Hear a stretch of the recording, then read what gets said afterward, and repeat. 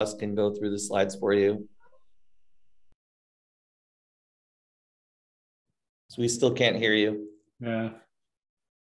I don't know why, and I apologize because on my son's laptop, but what I'll do is I will just talk. I won't use the slides. So basically what I was saying, what you guys missed was we just recently merged with Tech Lauderdale. So a lot of you may notice that our name is slightly changed. So Tech Lauderdale and Tech Hub merged to become South Florida Tech Hub. And so now we are Miami-Dade through Martin County. So Miami-Dade, Broward, Palm Beach, and Martin counties. And today, you know, obviously our mission statement being building South Florida's Tech Hub. Events like this are part of that. You know, we do a lot within the tech talent and workforce space. Todd is actually one of our subcommittee chairs over the boot camps committee. So events like these, if anybody has, you know, recommendations for other things that they'd like to see, I would love to hear from you guys. Other, you know, workshops that you guys may be interested in and where we could help you most.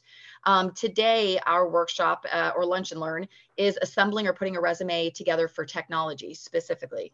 So Todd, and I won't do your whole intro. Todd is a found and lead instructor at Boca Code, who's going to be our instructor or speaker today. And then we actually have, after the short workshop, we actually have some people from Bidtellect, City Furniture, and Crescent Solutions that we're going to introduce right after this that are going to sit on a panel so that you guys can ask some Q&A and hopefully, you know, get some answers to your questions about how to make your resume better and hopefully connect you guys with some employers and find some jobs and keep you here in South Florida.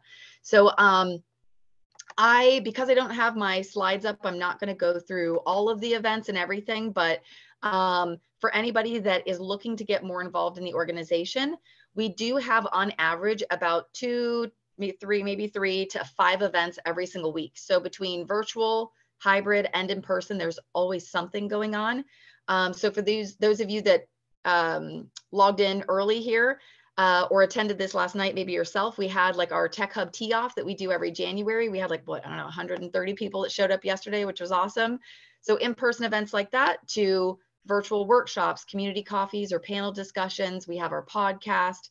We have actually upcoming a Boca Tech happy hour, also sponsored by Boca Code, coming up on the 3rd. So there's more than enough opportunities to get involved in the community. And like Todd said, please feel free to reach out to him, myself, a lot of other people on the call. We're very welcoming community and happy to answer questions if anybody would like to get more engaged.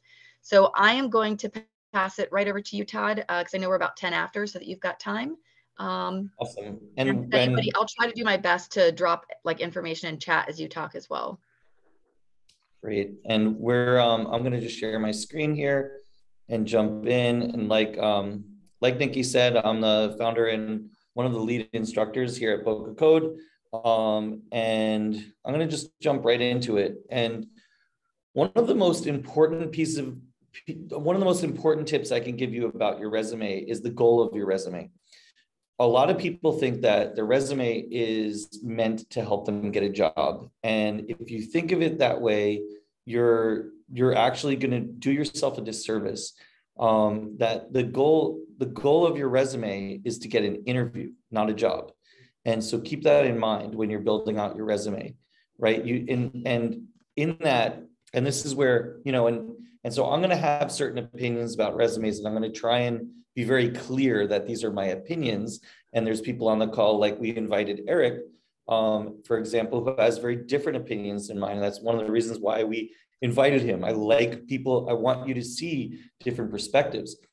In my opinion, you should leave certain details out of your resume because you want them to ask you questions, to bring you in and to fill in those gaps. If you answer every question, then why do they need to talk to you, right? So leave some questions. But yes, your resume is designed to get you an interview, not a job. So keep that in mind.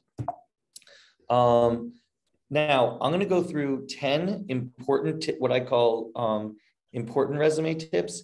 These are my non-negotiables. These are ones that you know I think are absolutely essential. And then I'm going to give you 10 more that I think are just as important, but sometimes you may not be able to do them. So starting off, number 1, have the correct contact information. I've actually received resumes from candidates before that I was really excited about, and I went to call them and their phone number was wrong, or I went to email them and their email was wrong. And that's it, right into the trash can, gone. Make sure that you include a personal email. You don't want to use your business email address of your current employer or your last employer. You always want to use a personal email, but it should be something professional sounding. So if, when you were in middle school, you created some, fun gamer sounding email address, create a new email address that's professional, includes your name. A lot of, I'm lucky I have Todd Albert at Gmail as my personal email. But, if you're not so lucky, you might do something like, Todd Albert developer at, or something like that, Todd Albert tech at Gmail. In your resume, the most important, the most relevant information, most important information that you want the hiring manager to know should be at the top. So you kind of organize, like a top-down kind of structure to a resume. So if you imagine, if you send me your resume and imagine, what if I only glance at the top third of your resume? You want the most important information there to grab me so that I want to read more and continue on. Also, when in terms of each section where you're going to list like your experience, your education, things like that, you want to do it chronologically from the most recent experience to the least recent. Spelling and grammar, absolute killer, especially in the tech field, because you might make like a quick typo, but for me as a software engineer, I don't want to hire somebody into my organization that doesn't pay attention to details. Right. So it's not so much like, being like a grammar Nazi as some people call it. It's more that attention to details. I've literally seen people like misspell their own name, like in a typo on their resume. Something that I'm not always, but is actually one of my favorite words in the world is the word concise, because it has such a big meaning in such a small word. It essentially means to not be wordy.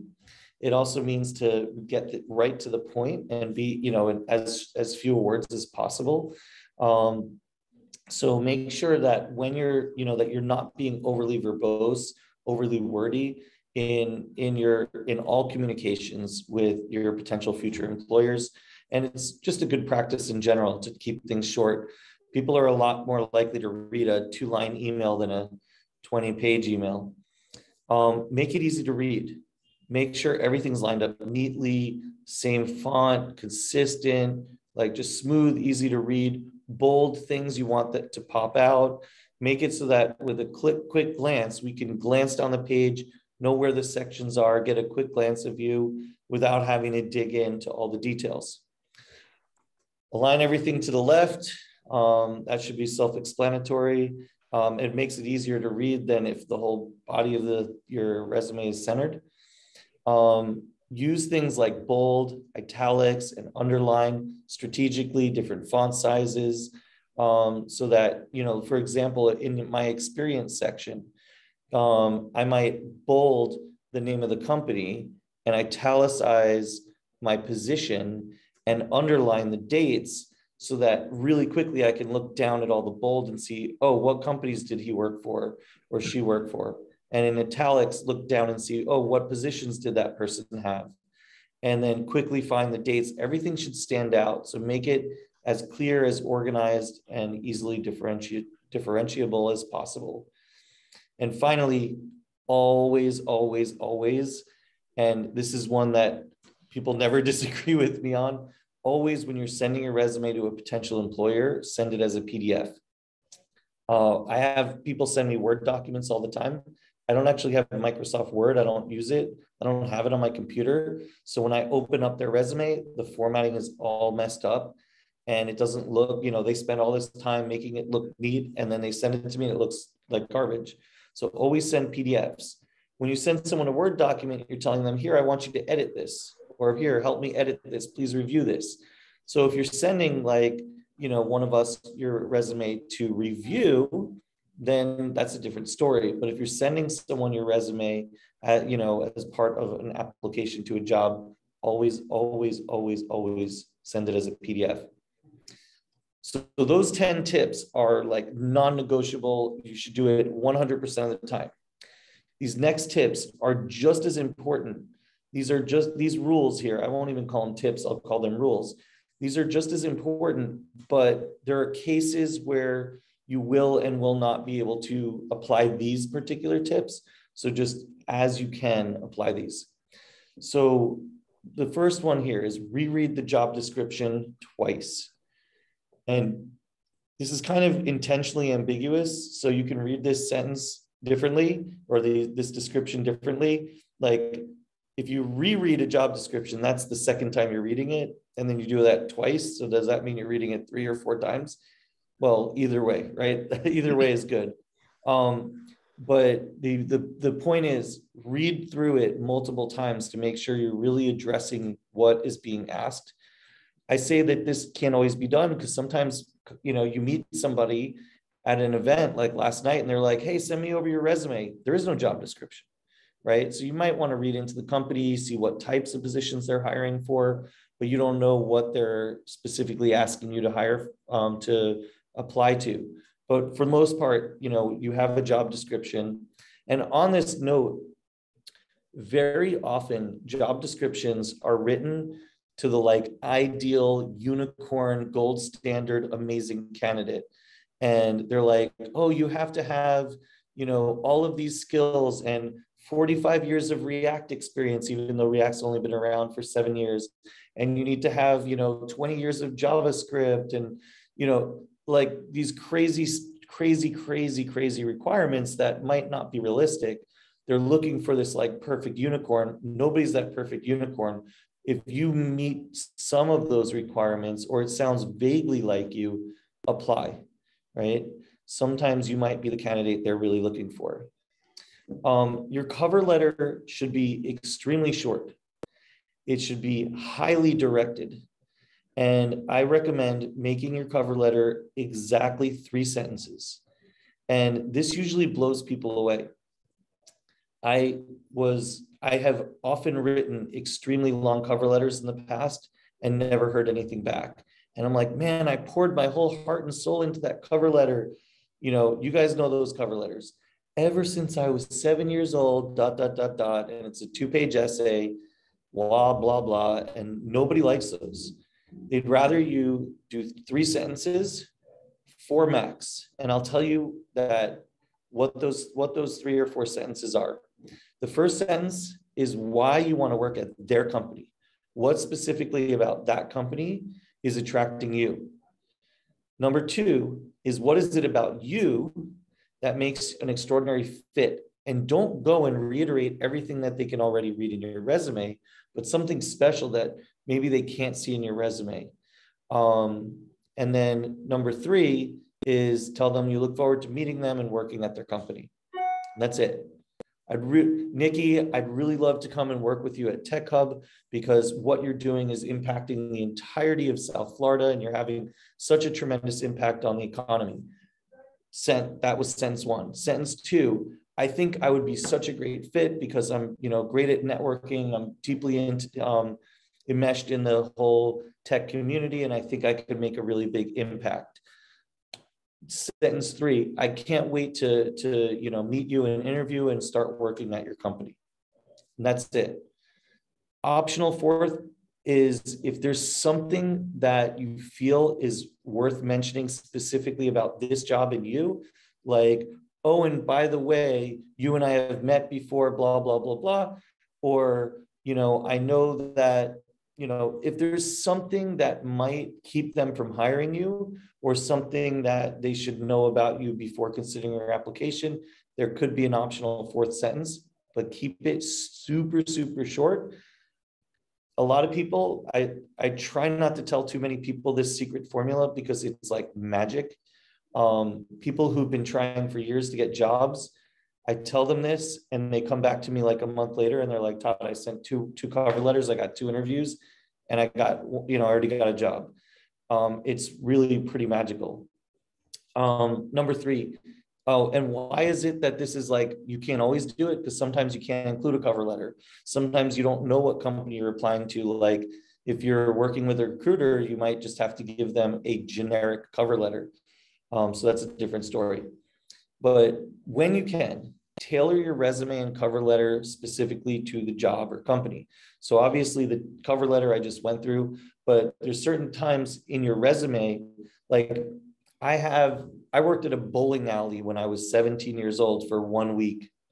I don't put that on my resume. It's completely has nothing to do with what I'm doing. But if I was applying for a job where I was going to build an app for a bowling company, I might mention that, right? So you can tailor your resume specifically to the job you're applying for. A lot of people wonder if if you should put your address on your resume. And I think that if you're applying for a job that's local, it's not a bad thing. If I'm applying for a job in Boca and I live in Boca, it's not bad to put my address on so they see like, oh, wow, this person's around the corner. I could bring them in for an interview right now. They're never going to have a problem getting to work, right? If you live all the way across the country, you might leave it off because maybe it's not as relevant, or maybe you don't want them to realize how far away you are. So it's kind of, I know it's a little bit of a non-answer, but I think if you're close, definitely put it. If you're in the same county, maybe just put the city. If you're really far away, maybe just leave it off. Oops. Name drop. What do I mean by this? I've had, a lot of, in my career, I've had a very long and fairly illustrious career. So I've gotten to work with some really incredible companies, clients.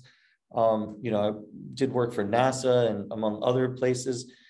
Sometimes if you can include some, 1 or 2 of those big names in your resume, that's good. Don't try and pack it full, but maybe try and drop 1 or 2 impressive names in there and then leave the rest for the interview, right? So you don't want to put drop your entire, every name you've ever worked for. But 1 or 2 is really good to have. Only include relevant experience. So like I said, when I worked for a bowling alley at 17 for a week, totally completely irrelevant to my career now, right?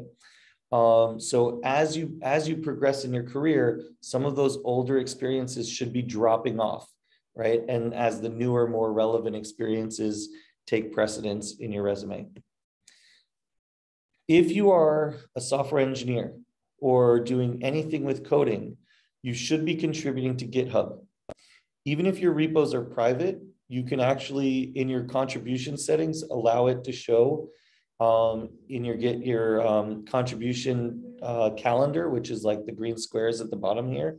You should be able to show your private contributions. Try and make projects that you have that you can public so people can actually go in and see your code. This slide here really only applies to, coders, software engineers, programmers. Do a lot of small little projects that show that, it's easy for somebody to look at a small project that does one thing and see that you know how to do that. So a lot of projects, a lot of small projects is definitely preferable, and keep your GitHub clean and updated. People look at it. Sometimes in your resume, it's good to just include one interesting fact that makes you a human, especially for us in tech. My resume, it's like, professor, software engineer, grant, publication. And some people think, oh God, this guy ivory tower or whatever. So I used to include often in my resume that, under awards, I would include, second place in disc golf tournament, in the year. So it's like, oh, this guy's actually a human being. He knows how to throw a Frisbee, And so you don't want to load your resume up with that stuff, but having, 1 or 2 interesting facts about you that kind of make you an actual human being, that you do things outside your job. I talk to interviewers all the time. In fact, every few months we have a career fair here at Boca Code in person, and I talk to the interviewers, and some of them will say, I asked your students all these questions and they told me all about them as a software engineer, as how they code, but I had to dig and dig and dig to find out about them as a human. You know, I had one person say he had to ask one of my students 17 questions before he found out that they both volunteered for the same organization. He's like, that should have come out right away. Shouldn't have taken me 17 questions. So don't forget to also show that you're a human and that you're not just somebody that can do the job, but somebody that they're going to actually want to like maybe have lunch with, right? Maybe talk to in the break room. So make sure you also try and come off as human. And then this question, this slide here, some of us have, you know, I've looked at resumes where there was something really startling about the resume, something really obvious. For example, a woman that I was interviewing, she had like this incredible resume. She looked amazing on paper. And then she had this like 6-year gap where there was nothing on her resume. And, you know, of course I asked, you know, and it wasn't really like a super relevant question, but it was an obvious question. Of course I was going to ask that. And she completely fumbled the answer, had nothing prepared to say. And in fact, she was told by people who were advising her not to answer that question, instead of being told how to answer that question or how she can answer that question in a way that was honest, but actually, you know, intrigued me to the point where, oh, I want to bring her in for a second interview. So if she said something like, well, I was working, you know, and paying taxes, but I don't really want to say what I was doing, but, you know, maybe when I meet you again for the next interview, I'll give you more details. Whoa, now I'm curious. Now I want to bring her in for another interview. So instead she fumbled and she really got really uncomfortable and, you know, and turned me off from wanting to potentially hire her. So if you have something, you know, some of us have gotten in trouble in the past, you know, maybe we were arrested, maybe, you know, whatever it was, something in our history, just have a plan. How are you going to talk about that? What are you going to say if somebody asks? And finally, when you name your resume, make sure to name it something that I'm going to be able to differentiate. Like if you just name it resume, I get 100 resumes. I'm going to have resume 1, resume 2, resume 3. I don't know which one is yours. So I always include my last name, even though I don't really use my last name. I go by Todd. Everyone knows me as Todd. But for somebody who's interviewing me, they're going to look for Albert. So I'm going to put Albert _ Todd _ resume in the year so that they can easily find it, know when it was last updated. You know, so if they dig this up on their, you know, in a folder and it's like 5 years old, they might reach out to me to ask for a new one. So I always include the date. I always include my name, so they don't have to look through resume. Real quick, the sections always have your name and contact info. I don't know if you guys can see my mouse. I'm assuming you can. Name and contact info right at the top.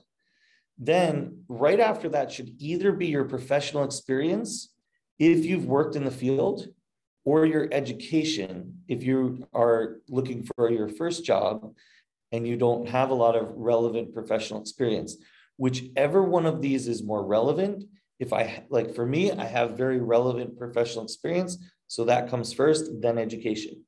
If you just finished a degree or just graduated from a boot camp, then you flip that and you show, hey, look, I just finished a degree at FIU, or I just graduated from Boca Code.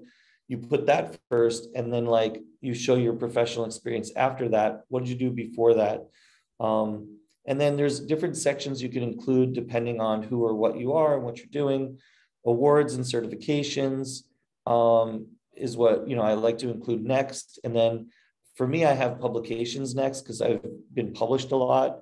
For you, I recommend a lot of you start writing articles for even on Medium. Just post articles on Medium, and then you can list those articles here, right? So you can have publications too. You don't have to be a scientist in peer-reviewed journals, right? You can also, if you're brand new and you just graduated from a boot camp or something, you could list your skills. Oh, I do React Native, JavaScript, Python, whatever. Also, languages you speak. Sometimes it's useful to have people that are multilingual. So put that. You could even, you don't have to put necessarily how well you speak the language. So real quick, the great debate, you know, someone like Eric, he wants to hear for each job, sentences of what you did and, you know, what were your key accomplishments at each job, definitely things that you can quantify. For me, I just want, where'd you work? Where'd you work? Where'd you work? Where'd you work? Super concise. And so the question is, how do you please Eric, who wants all the details, and me, who doesn't want to read all that? So can you please both is the question. So here's an example of a resume that a friend of mine had when he was applying for a job at City Furniture, which he then later got as a data engineer. And I like the design of this, where, you know, right away you can look down and see PGA, ModMed, IronHack. You could see data engineer intern, lead teaching assistant. You could see the dates. It's all really clear because they're different fonts and they're organized. But all this text, I call this stuff that even your mom won't read. You know, and this is where, you know, Eric and, you know, maybe Sasha and Mike might disagree with me a little bit or a lot of it, and that's cool. I want to have that discussion. It is good to have those on there so people get a sense of what you did. I like to see it more like this, but I'm on the extreme end, right? I know that, and I'm telling you that. This is a little bit extreme on the other way. So a good compromise, I think, is putting what I like and then putting keywords or key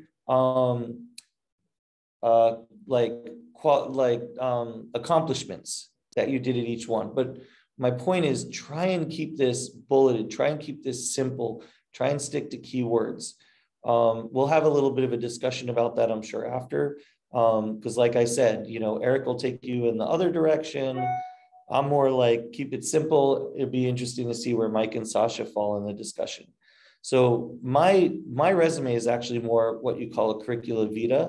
So there is no fluff. There is no descriptions. It's just job experience, education, right? Everything is just listed. There's no details.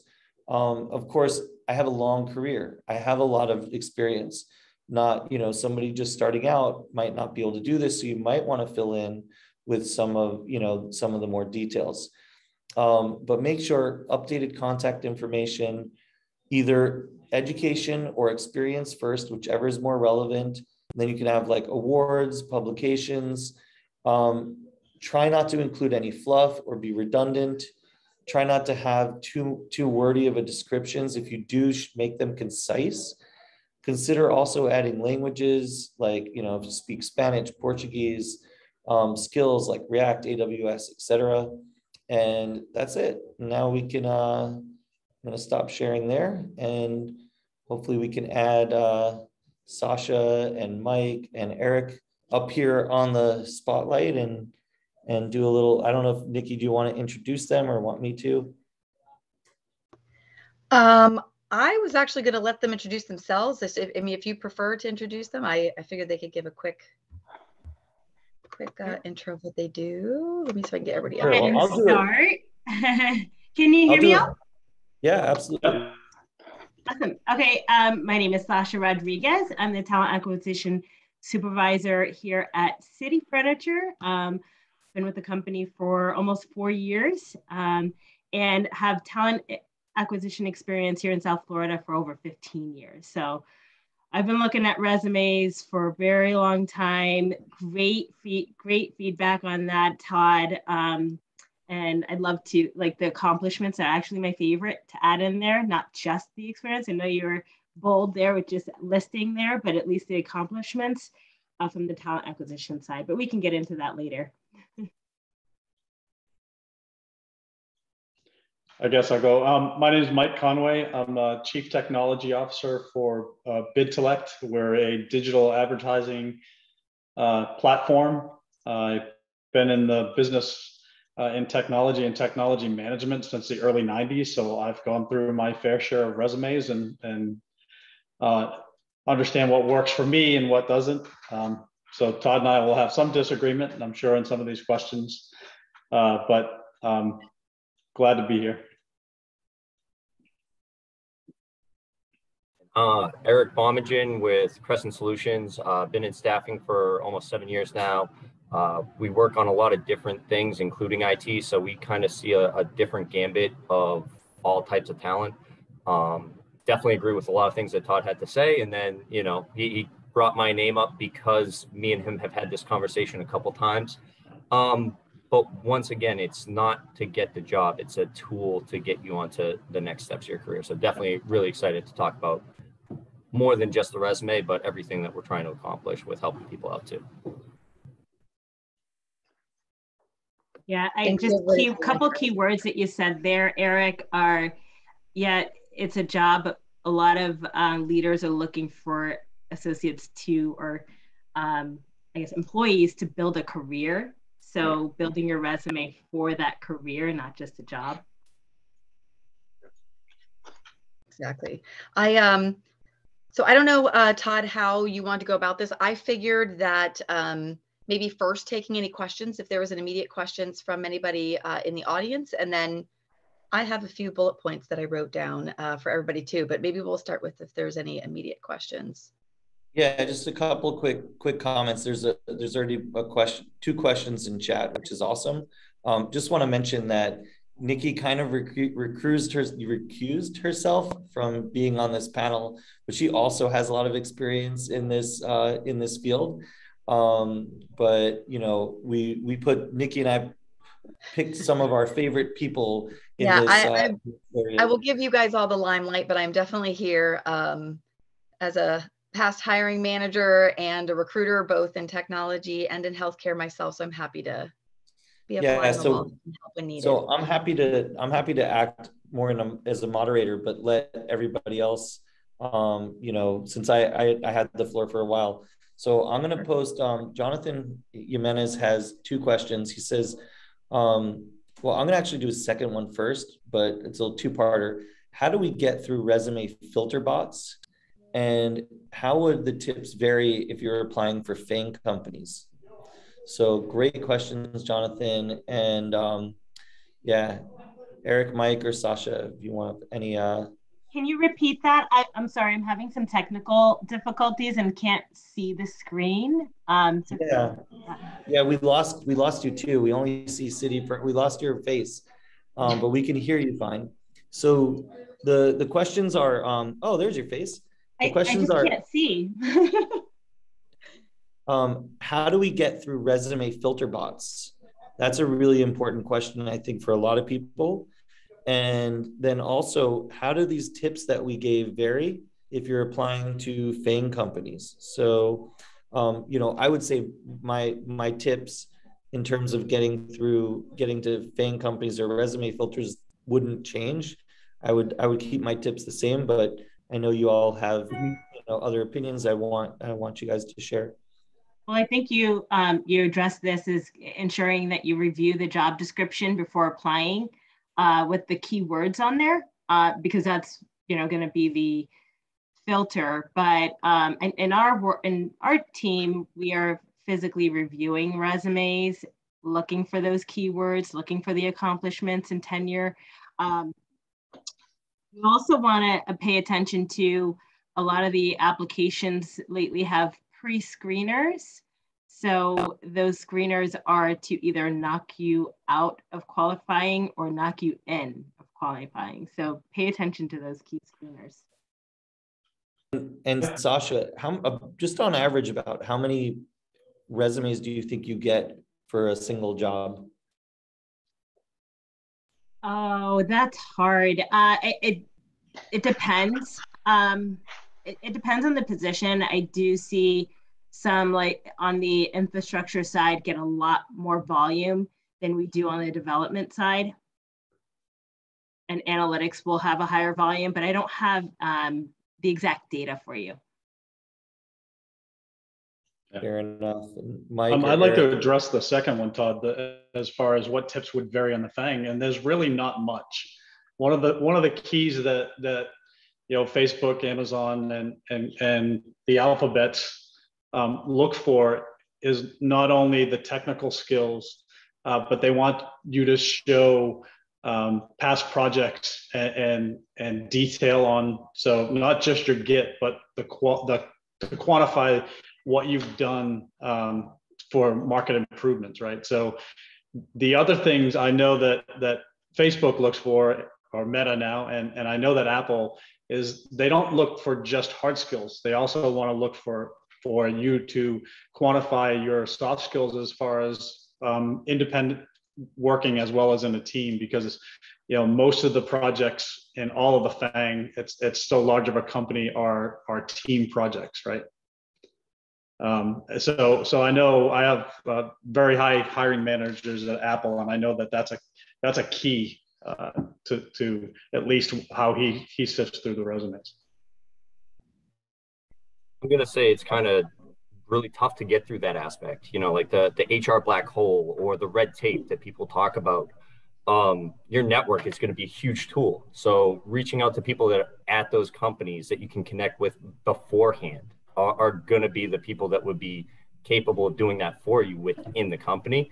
So it's a step in the right direction, because you're already kind of bypassing a computer looking at Control F and having a relationship do more work for you than your resume just doing it for you.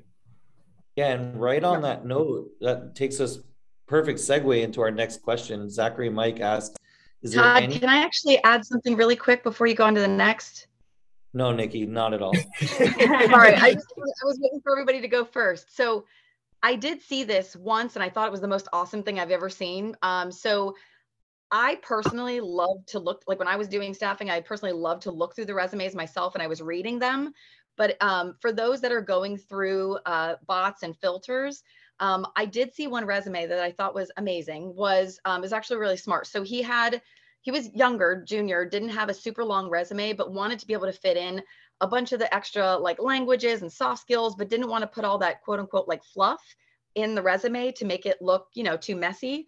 So what he actually did is, obviously, because most resumes are on white with black text. So what he did is he actually, on the second half of the resume, he made all of the text, he put all of the fluff, all the soft skills, all the languages, all the crap that typically you don't want to see, but you still kind of want to have in there. All he did was change the text to white. So if somebody's looking at it, you can't see it, but the bots are still picking it up. So just wanted to put that as a tip, because Never heard of that.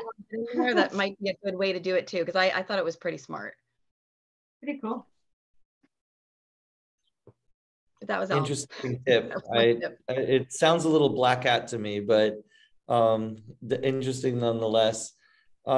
So Eric, on the note that you were just saying in terms of like, getting past the filters and trying to get to a human, Zachary Mike asked if we have any advice on who to address the cover letter to if we don't know the name or information on the hiring managers.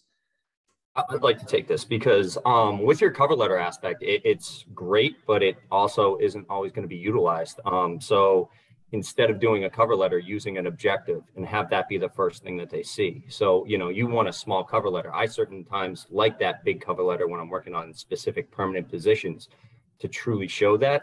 But when they have an objective, it covers that 3-sentence thing. So it can go out to everyone in all the positions they're applying to, and you can make it your resume cover both and have it be to specific companies as you're sending it out. Sasha, Mike, what do you think? Well, to Eric's point, I'll plead the fifth. But if I was completely honest, I don't think I actually particularly pay attention to the cover letters. I'm getting right to the meat, and to your point earlier, the first thing I do is scan for presentation. If it looks like it's not going to be readable, it goes in the thing, right? And the second thing I look for is spelling and grammar, because as a technical person, you need to pay attention to details, right?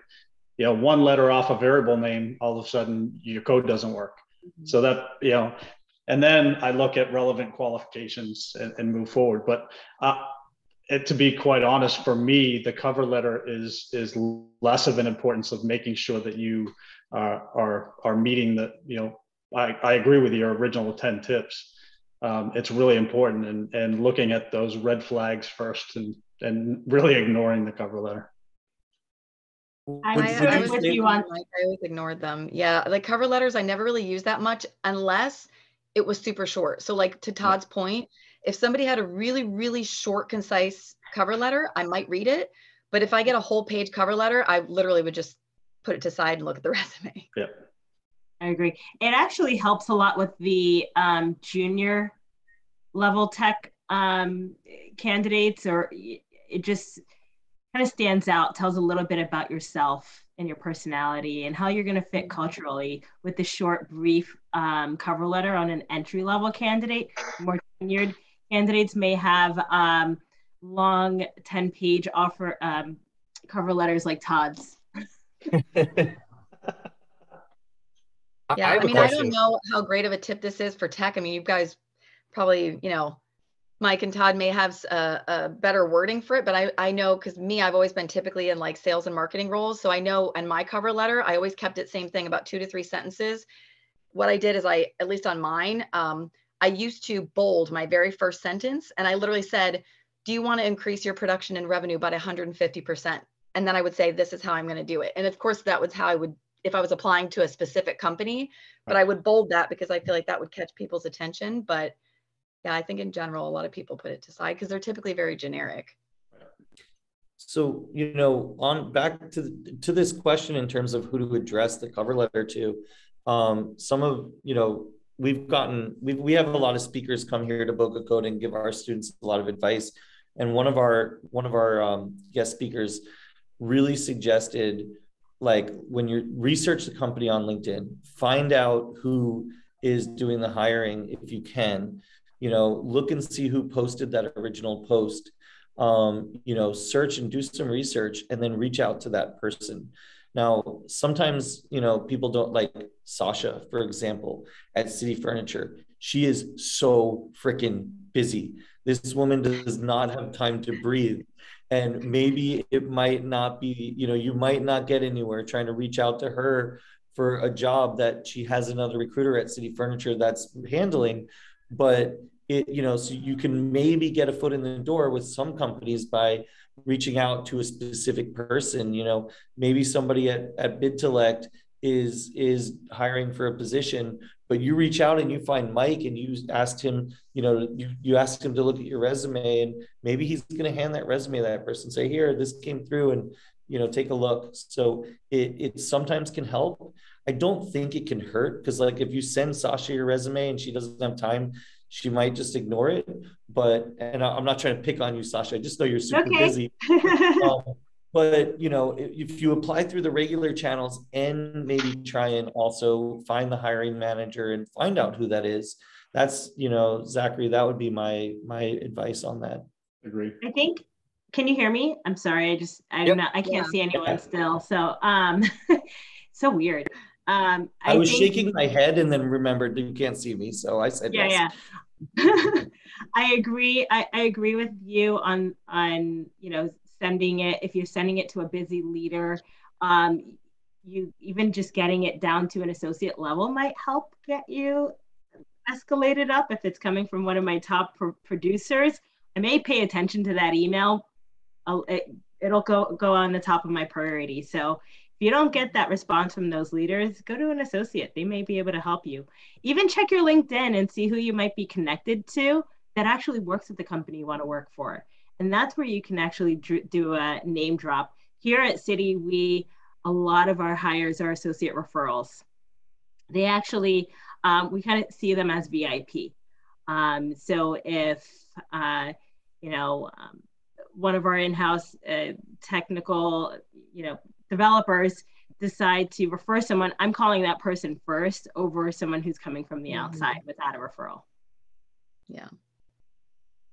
Yeah, for sure. I have a question for all three of you actually on resumes, because it comes to the concise side of it. When I don't see month and year, it really frustrates me. And I feel like that breaks, you know, puts you in a already not knowing how long they've been somewhere. You know, you see the same year and it could be 9 months or it could be 2 days. And that's probably one of the big things that I always look for and get a little deterred when I'm reading a resume. I think Eric, if you're somewhere for like years and you put like, I was there from 2011 to 2019, the months don't matter. right? But if you're like, I was there from 2011 to Okay. 2012, it could be 2 months, it could be 2 years, right? Yes. So to that point, right, if it's a long period, it doesn't matter. If it's short, it does. You're absolutely right. Yeah. But yeah, for the more senior people, that to me, that's critically important because, one of my red flags is job hopping, right? To go back to Ashley's point, I'm not looking for somebody that actually wants a job. I want somebody that actually wants to build a career with our company to actually provide value.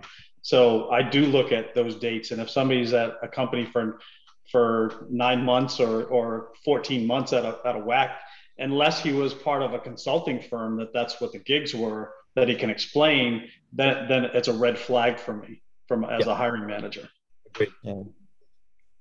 On that note, Gio asked what you would do to answer about a 6-month gap in work history. And I think we'd probably all agree that a 6-month gap is not a gap in work history. Do you guys agree? Yes and no. I mean, it depends on why. Yeah. Yeah. Like I would want, you got to understand your own truth and be able to tell what it is. Honesty is going to be the best way, but there's things that happen and you should be able to explain them. I think honesty is going to be the healthiest version. Yeah. Yeah. And I mean, I read Gio's comment, like, honestly, I mean, obviously not in that exact wording, but almost exactly what you wrote. I would just put that in the resume, like, underneath that time frame, just bullet point, hey, this is what I was doing, blah, blah, blah, because it shows that you were bettering yourself. I mean, returning to college, starting a web development class, those are all positive things towards your career. So you're still working. It's just you're going to school, Yeah, I'm not. Everybody's going to have, a different reason. So it may not be the same reason as he just stated in his question. But listen, we've all gone through 2 years of the pandemic, right? And even without the pandemic, people have had personal situations where they were forced to either take care of a parent or something that's come up. You just need to be honest and to be able to explain that. And most hiring managers, will look right past that as long as you're up front. And to Todd's point, right, when somebody struggles to answer the question, then a flag goes up and says, oh, something's not right. Right. But if they just came out and said, well, I did this because of these reasons, then for me, it would take that flag right down. Yeah. And I think one of the things that really does help is this is an employee market right now. Like they're calling it the Great Resignation. I'm seeing it as a unification of the workforce. People are willing to, wait to take a job that they truthfully want compared to just, everybody wants to build their career, not just take a job anymore. And that's a big difference. I could classify it as dissonant. It's almost like the great pickoff because there's some workers out there that just have a reputation that are just getting job offers without even interviewing. Yeah. It's a weird dynamic right now. It's fun, but there's a lot of different things, moving parts within it. And your resume is just one of those parts. Your network will help you get it. Knowing the right person, going to events, I'm sure people, like you said, probably got their resumes out to people yesterday, like. So we have 5 minutes left and we have two questions that I want to try and answer. And then I want to leave a couple, a minute just for each of you to give some, closing thoughts. And then if Nikki wants to close us off. So Kate asked if our advice would be different if for a job that requires a cover letter. I'd right away say, no, I require a cover letter for my jobs, and I'd rather see a 3-sentence cover letter or 2 sentences than 2 pages, 100%. What about you guys? Same. Yeah, I concur. I don't feel like I'm on a different side of the boat where I'm searching after people. So it's a different view for me. I can say that much. And then Steve asked if we have any suggestions for somebody like him who's transitioning from fields with a lot of indirectly related skills. So Steve comes from a background of sound engineering and he's going into software engineering. And I think there are a lot of interesting parallels. And like as somebody, a hiring manager in that field, I see somebody who's a former engineer looking to go into a different side of engineering. And I think, wow, he's going to have a lot of transferable skills. But do you guys have any specific suggestions for somebody like that? I think for me, I see this quite a bit where people are trying to break into software from other disciplines. I think it's just being able to quantify what those skills are, and to be able, right, and to say, and it's not just the language or the frameworks that, because if they're breaking in, they're learning that on their own. But there's also how do you show and show those quantifiable skills of how to use critical thinking, right? And how how you work with data, right? No matter if you're a sound engineer or no matter what engineering, you're working with data. How do you mine through that data, and what have you done to improve what you're working on, right? And those are like quantifiable things that you can pick up from any discipline and really apply it to software engineering or a tech job. Yeah, I agree, Mike. I just, as you were talking, I'm actually thinking of like example as myself. I mean, my entire career was healthcare, and then I completely just cold turkey went to tech. So what I did with my resume is so this is actually one of my bullet points when you were talking that I was thinking I wanted to bring up when you were talking, Todd, was I actually have for my resume, I think that if you have really good skills, and they could be technical or they could be soft skills, but I actually on my resume prefer to see skills at the top versus like all the education and all of that, because for me, at least when I was, doing recruiting and on the business development side and trying to sell, these candidates to my clients, they didn't care. I mean, unless it's a super impressive company, they don't care where you worked. They care what you were doing and the difference you were making at the company and what you were building and the projects you were involved in and like the accomplishments you had while you were there, like to Sasha's point. So actually, my resume actually have all my skills at the top, and then I have education and where I worked. So just when that question came up, that's immediately what I was thinking is there's probably a lot of transferable skills there. Maybe you're just not looking at them as transferable because you're looking at them directly with your job, but I'm sure there's a ton there, including soft skills that you could highlight. I'm going to add, there's probably more jobs than there are people. So if you're trying to get into this field, people are going to be excited. Somebody's going to be more than excited to be talking to you if you have those transferable skills. And then the other thing is, I talk to, people within the military who are trying to make this transition into just, back into what is the normal job market. And that's where, why wouldn't you want somebody who can do the job well and become passionate about it? So I think transferable skills are just as important as hard skills if you're bringing that to the table. Sure. So Sasha, any last thoughts before we go? No, honestly, I don't have any final thoughts. I think you did an amazing job with that presentation, and just the key points on, keeping it clean. I think just also being okay with kind of getting out of that comfort zone of the traditional submit your resume and pray for the best. It's okay to dig a little deep and ask questions, and that persistence actually is appreciated. Especially with talent acquisition as a whole, they're so busy, but if they see the same name maybe twice or 3 times, you're going to get called. So great tips and great presentation, Todd and team. Yeah, I agree that, when I've been interviewing people, I've never been interested in somebody who wasn't passionate about wanting to come work with me at my company with that job. And somebody who's like following up and trying to know, like, that shows they're excited and they really want to work. And, that goes a long way. Mike, any last tips? I guess the only thing we really didn't talk about is, whether you're a junior or whether you're a mid-level or senior, what I'd like to see is actually a reference to personal projects, right? Just, and enlist your externships, internships, or any freelance work you've done. What it shows is passion for what you do, right? And you're not just doing it as a job. You're not just doing it as an afterthought.